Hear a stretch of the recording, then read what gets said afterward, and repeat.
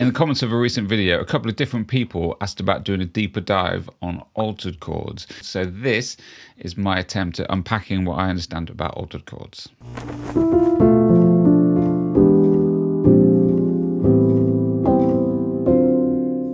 So what is an altered chord? Now, I'm not certain that there's a definitive answer for this. The funny thing about modern music theory, I could probably do a whole separate video just on this. The funny thing about modern music theory is that it's quite common that different musicians will have a slightly different definition of what constitutes something. And chords is a really common one. You may well have seen major 7 chords written in a bunch of different ways when they all mean exactly the same thing. So what I'm saying is an altered chord may mean something slightly different to one musician than it does to another. But I'll come back to that in a bit. Fundamentally, an altered chord is a type of dominant 7 chord. Now, I've made a few videos now about dominant 7 chords. That's because they're quite special, hence my video, what's so special about dominant 7 chords. So there might be a little bit of repetition from those videos in this as we talk about altered chords. You see, you can have a bit more fun with dominant 7 chords more than most other chords. They can take on disguises and different uses and functions, but at the heart of it, they're all about creating tension. Tension and release. It's all about tension and release. In fact, I think all music is about tension release to some degree. We have our key center or our home base, and nearly every song ever is about taking us away from there, waiting for us to eventually come back home. It's like stretching out an elastic band, building in tension as we move away from our home base before releasing and returning. So a dominant chord, dominant 7 chord, or a 5 chord, or a 7 chord, whatever you want to call it, is built from these intervals. A root note, major 3rd, perfect 5th, and a flat 7. Now fundamentally these notes together don't feel resolved. Agree? Feels like they're lingering in the air waiting to be resolved. To C maybe. Or to G flat maybe. But why is this? A major 7 chord doesn't have the same quality. It feels resolved on its own. And the same for a minor 7 chord. It doesn't feel like it's pulling us anywhere. So the reason is the intervals of a dominant chord create a dissonance that those other chords don't have. Throughout a major 7 chord and a minor 7 chord, there's a consonance that runs through their intervals. But a dominant 7, there's an interval between the 3rd and the 7th, which is a tritone, which isn't very pleasing to the ear, which creates this tension that wants to be released. Okay? Does that all make sense? You following along? Am I ever going to start talking about altered chords? Yes, but first back to our tension and release. Tension and release, dissonance and consonance are used in all music, but different styles of music use it differently. Making videos about different areas of music theory, you realize that certain things you talk about aren't always very relevant to all styles of music.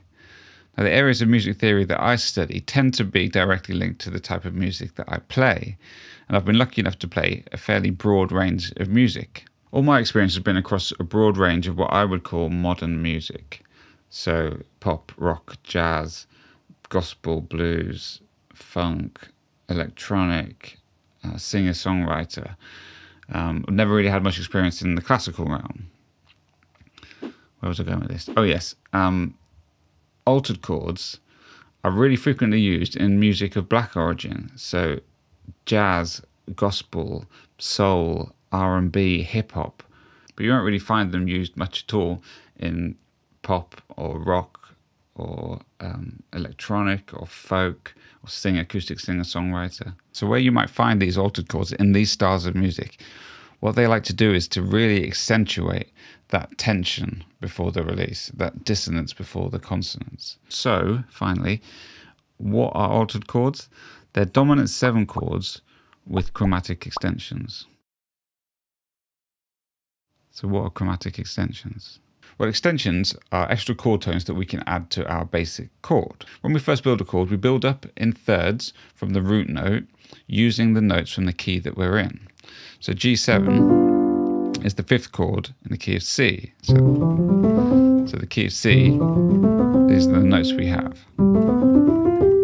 So let's build our G7 chord up. We start on our G and we move up in thirds, which is just skipping one note, and we add our note, which is the third of the chord because it's the third note of the scale. And then we can move up a third again, and we add our fifth because it's the fifth note of the scale. And then we can do it again, move up a third, and we've got our G7. So that's the core of our chord. Now we could keep doing this in the same fashion, adding on thirds, and these extra notes that we get here are our extensions to the chord. So after our 7, we also have our 9th, 11th, and 13th. These notes are our extensions to a G7 chord. Now those are extensions, but an altered chord uses chromatic extensions. So what does that mean? So chromatic extensions are notes that are a semitone away or a half step away from our diatonic extensions. So for example, our A, which is the 9th of a G7, our chromatic extensions from an A could be a sharp 9 or a flat 9. For our 11th, we could have a sharp 11, although we wouldn't have a flat 11 because a flat 11 would just be the same as the third. And then our 13, we could have a flat 13, but again we wouldn't have a sharp 13 because sharp 13 would be the same as our flat 7 that we already have here. So the chromatic extensions on a G7 chord would be flat 9, sharp 9, sharp 11, and flat 13. You may often hear the flat 13 referred to as a sharp 5.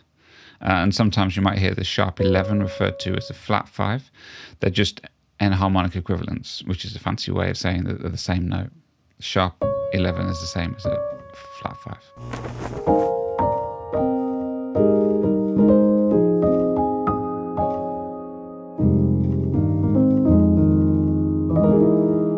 So I think my first understanding of altered chords was that they were a 7 chord with a sharp 9 and a sharp 5, or flat 13. So I've got my root note, and then I've got my 3rd and 7th, and then a sharp 9 and a sharp 5. And the name of the altered chord came from the altered scale, which is the 7th mode of the melodic minor. So a G altered scale is that which comes from a flat melodic minor. So you can see the intervals of a G altered scale contains the root note, and then the flat 2 and the sharp 2, which is the same as the flat 9 and the sharp 9, and then a third, and then a sharp 4 or sharp 11, and then a sharp 5 or a flat 13, and then a flat 7 and the root again. So my voicing for a G altered includes the 3rd and 7th, and then includes the sharp 9 and the sharp 5. Back to what I was saying earlier about people calling different things the same name or the same thing different names. So although I tend to play and used to think that an altered chord was just a sharp 9 and a sharp 5, I think it's pretty common that an altered chord is interpreted as a dominant 7 chord with multiple chromatic extensions. So not just a sharp 9 and a sharp 5, but it could be a flat 9 and a sharp 5, or it could be flat 9 and a sharp 11. And that's because all of those extensions, whichever way you play them, all of those notes are going to fit into that altered scale harmony. So whatever you're playing.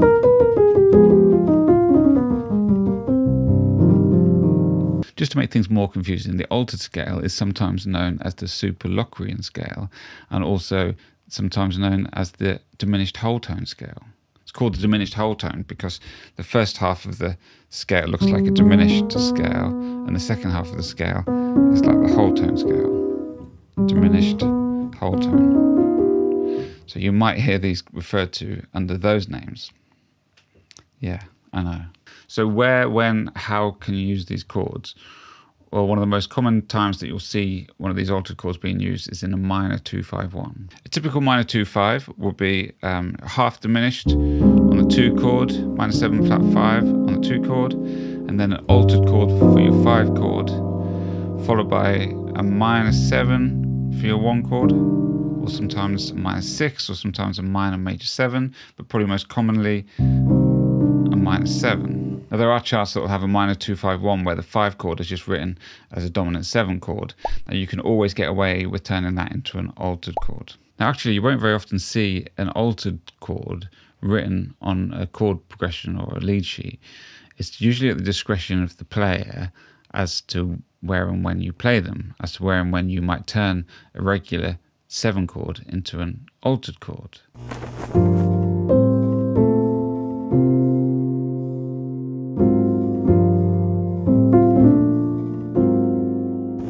So although an altered chord is commonly used as the 5 chord in a minor 2-5-1, does that mean it can't be used in a major 2-5-1? Well, you tell me. I like it. I think it works, within a certain context, obviously. As I said before, music styles like jazz like to accentuate that tension. And even within jazz, there are certain styles of jazz that like to accentuate that tension more than other styles of jazz. I talked before in my video, What's So Special About Dominant Chords, about how we have this sort of liberty with any dominant 7 chord to add a bit of chromaticism in. Sometimes you might just want to keep it subtle and maybe just add a flat 9 in there, or just add a flat 13. But then there might be some times where we want to add the whole sort of chromaticism, throw everything in there. Or you could use them as a nice device to build the tension. So you play a normal 7 chord, and then you play the altered chord to build that tension before the release.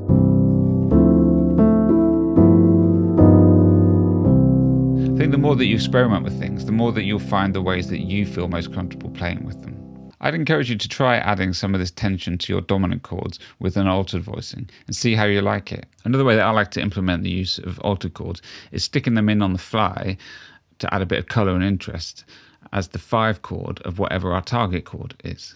One of the most common ways that I'll use this idea is on tunes where you're staying on a chord for a long time. I'm sure we've all played those funk tunes or those Latin tunes where we've been sat on a minor 7 chord for what feels like an eternity. So a way to add a bit of interest is just before, just add that altered chord in to bring some colour.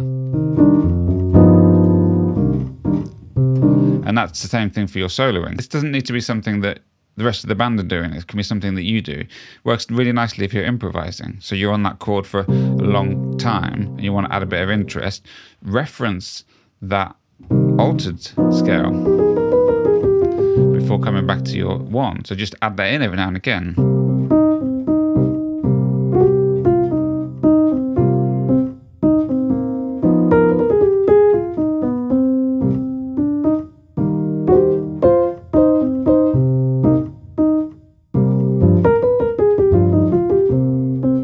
Sounds really nice. So rather than constantly sticking on that minor 7 tonal center, you're just adding a little bit of interest by occasionally going to the altered chord, which is pulling you anyway to resolve to the 1. So you're adding a bit of interest to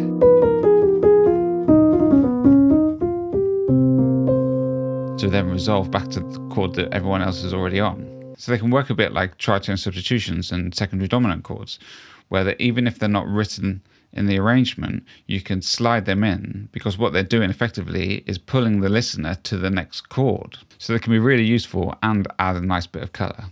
Okay, so I hope that's been helpful. Like I said before, I've already made a few videos on dominant chords and different aspects of them and different types. So please check those out if you haven't already. Thanks for being here.